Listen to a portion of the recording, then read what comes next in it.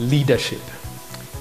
I've been thinking how I can help you understand my perspective and our perspective here at Centonomy on the issue of leadership, specifically in our Career Hub class.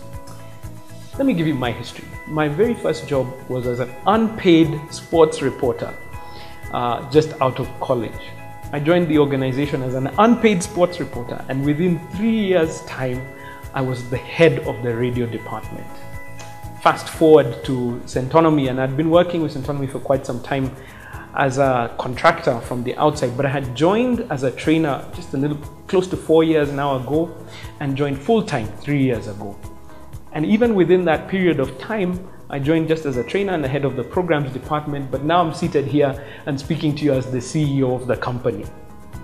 I know that it is by God's grace that I've been able to achieve this, but there are certain things and principles that you can begin to apply, which we discuss in the class. Number one, that I think is vital. As a leader, you have to care. Now, there are two ways you can care. Number one, you either care about the people and the cause that you have, or number two, you care about the numbers. And I've seen that whether you care about whichever one you care about, if you care enough, you will find success in leadership along the way because you'll be moving towards a specific goal. The second one is this: get involved.